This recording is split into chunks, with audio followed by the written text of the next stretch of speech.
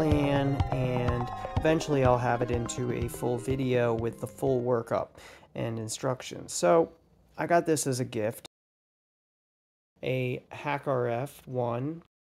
Now, if you get a official HackRF, it's about $399, possibly more, maybe a little less, but around there usually. Now, if you get a clone, you got to be careful about that though. You got to keep looking into reports and revisions, read reviews if you do this.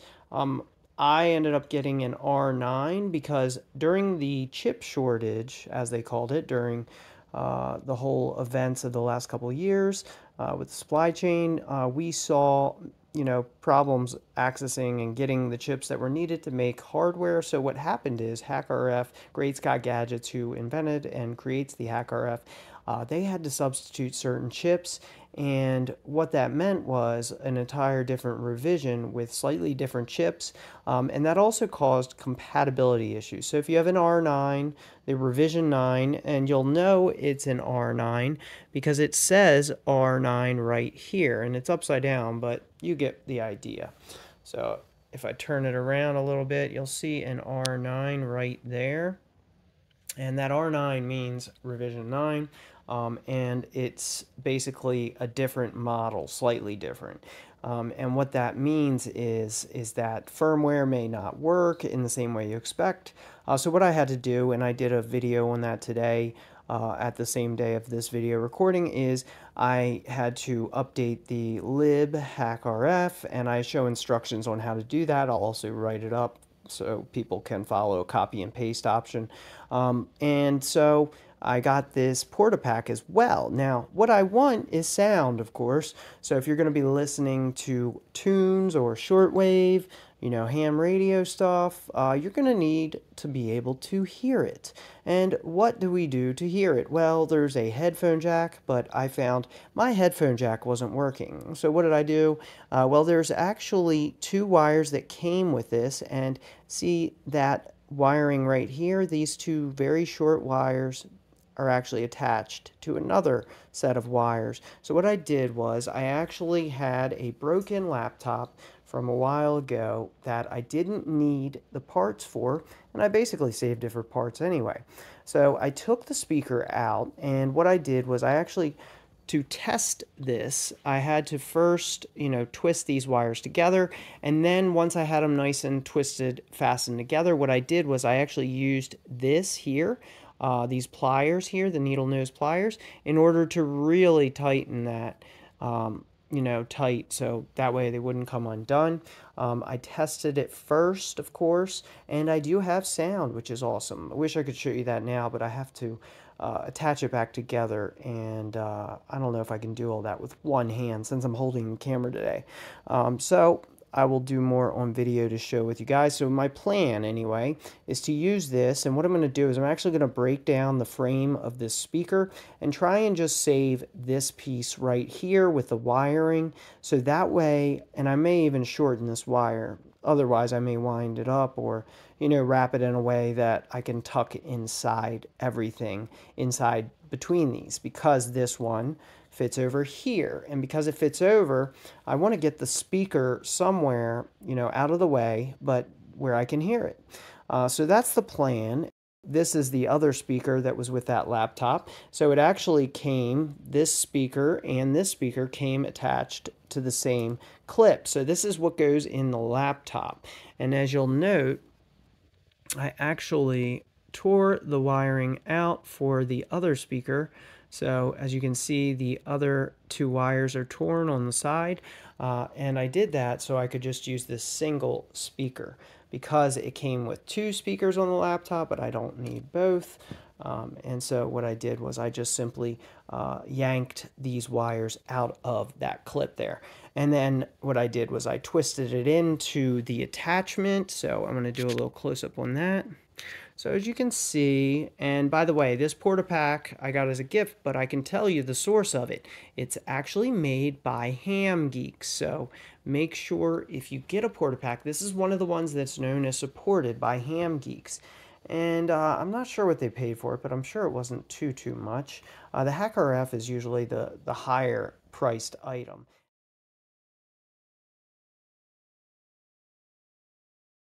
So it's very kind of them to get me this because I've wanted one for over 5 years. So I'm super pumped to have one of these. There's so many neat things you can do, and especially with the Mayhem firmware, it's really going to open some doors, so to speak. No pun intended. So we're going to check it out. We're going to do more with this. I'm going to break down this, and I'm going to do a tutorial. So I'll have content created on how you can create your own little speaker for your HackRF. Let's talk more about how we're going to create this speaker. So what we did was we have 2 wires attached directly in here, this clip in the Portapack. So you can see that a little closer. And anyhow, these 2 wires, there's a red positive and a black negative.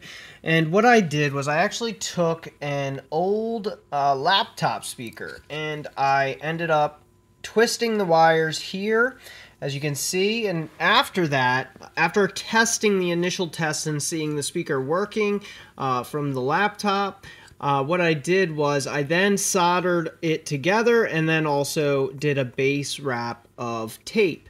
Now I'm also going to do a little better. I might get some shrink tubing to really clean it up a bit, but it works for its purpose. So what I'm doing next is I want to shrink down this computer laptop speaker. I want to make it so I can attach it either to the side or the inside in between the HackRF and the Portapack, right in the side of the battery area. So what I'm going to do is I'm actually trying to open this without breaking the wire. So my tip to you today on that is what I did was I took 2 hands, and obviously I'm holding a camera with one, so I can't show you now, but I basically twisted this until it snapped open, and I was able to then safely observe where the wires are. As you can see, they're right in the middle. See, the thing was, I wasn't sure if they were aligned on the side, so since I'm also using an X-Acto knife, I really didn't want to have to repair the wire if it broke, so I'm trying to be very careful. So the best way to go about this is to twist this computer speaker, and then that cracked it open for me, and now I will gently use an X-Acto knife to cut everywhere around the wire so that I can actually shrink this down to something like this size, and that's what I'm going for. So that's what I'm doing here today, and I will be continuing to document the process for everyone. So if you want to save some money, not have to buy a speaker for your Portapack, well, you might be able to take an old piece of hardware, just like I did, and we're going to continue until we finish the process. And make sure to like, share, leave a comment.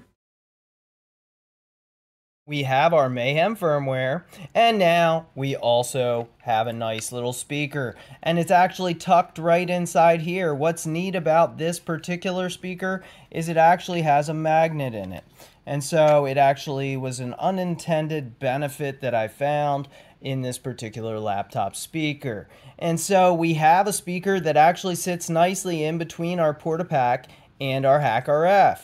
So what I can do, and I'm actually visiting family at the moment, so I'm not sure what frequencies we're going to be able to listen to, but I am going to do a quick demo. And of course, I'll be doing more demos and showing how this device works a bit more. But one thing I want to point out, since this video is about speakers, is you will need to turn on the sound, which is this icon right here, second one over. And when you turn it green, that will activate both the speaker and the headphone jack. So you're going to also have a nice little headphone jack right here. And you can plug in any, auxiliary headphones that you might have. But one thing I want to let you know about is, and this is something I've seen others post about, they say their speaker's not working, their headphone's not working. But what you need to do is, after you turn it on, it's not going to work yet. You need to turn it off after activating the speaker.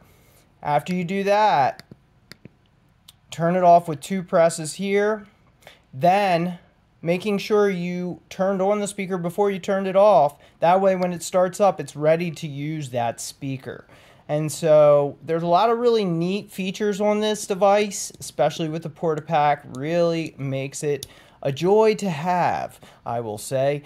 And, it's always interesting, when you see constant flights, you might want to know, what are those airplanes doing? And the good thing is that if you live in the US, at least, you can actually receive legally. You need to keep this all in mind, and you need to look into your local laws and regulations to make sure the same is true in your area. So you're allowed to listen to things being broadcast over the spectrum, but be very, very careful with any of the transmit features. You do not want to get in trouble, so make sure to look into your local regulations. Make sure to only do tests on your own devices, and, you know, just be real cautious, because not every law is going to be the same around the world. So, with that little disclaimer out of the way, you should be good in the US and most places to receive. So you have a lot of options for receiving. We're not going to cover all those today. Today I basically am doing this just for the speaker video, so we can go ahead and take a look. And as you can see, you can actually see the actual signals, and I can turn the volume over here on the very right. And then once I get on the volume, as you can tell, it's not really something we're listening to. Let's try something, I don't know, let's try a number here.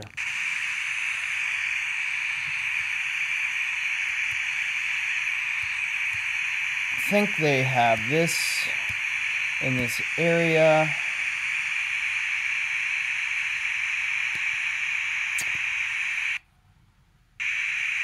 Anyhow, you can hear the speaker, and I will do more videos on this, so you can tell it does work. Now, another neat thing, and I'm going to do a dedicated video on this, if you go all the way back to the original menu, you have something called Looking Glass, and Looking Glass is really cool. I might do a dedicated video on this. What this allows you to see is all the signals, and you can actually go to each of them, and I'll talk more about that in a video. We're just going to do something pretty basic today. So you could go down here, and you can actually move that dial down, and then you can go and you can listen in. So we can go turn this down a bit and see the red lines there, which may or may not be someone talking. Let's see if we can find one that actually works in this area. Since I'm not from this area, I'm not really sure, but let's see, can we find something that'll work? Let's try this. So you may need to play around a bit and switch this over as well to tune into something.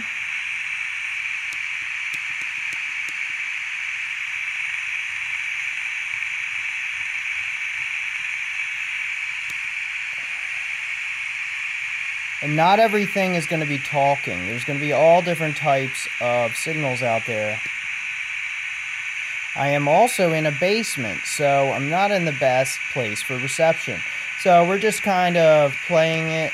You know, this is not rehearsed, but we will see if we can pick up anything.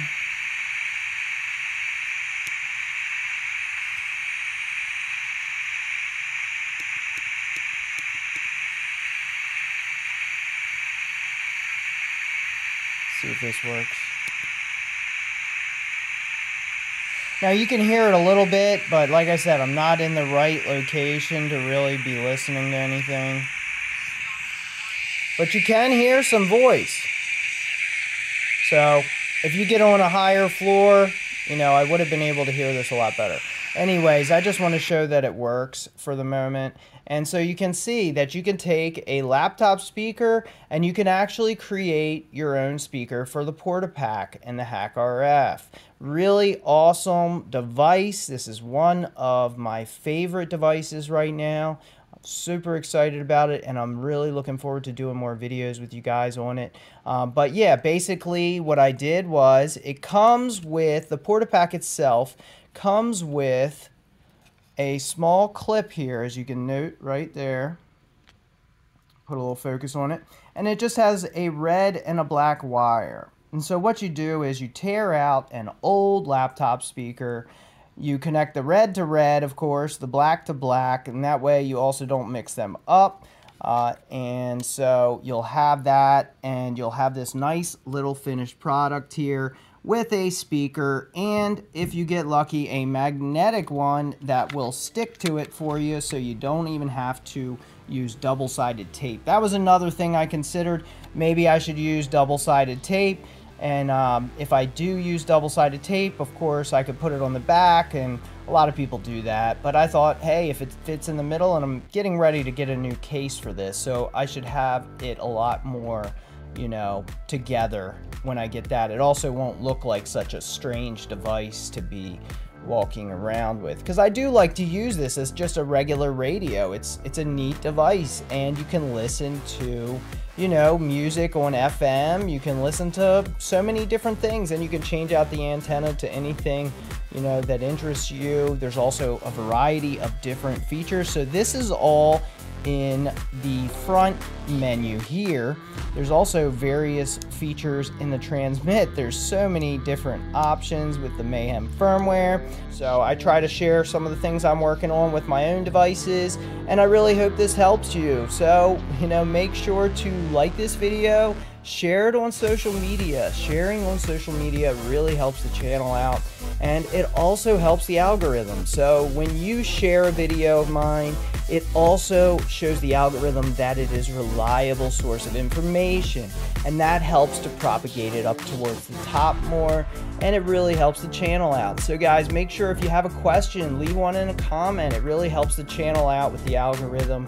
And if you want, you can also email me over at righttoprivacy@i2pmail.org or righttoprivacy@tutemoda.com. And check out the blog at bmc.link/politictech, and also now on I2P at righttoprivacy.i2p. And I will be back with a video soon talking more about the HackRF, how to protect your privacy, security, open source, and Linux.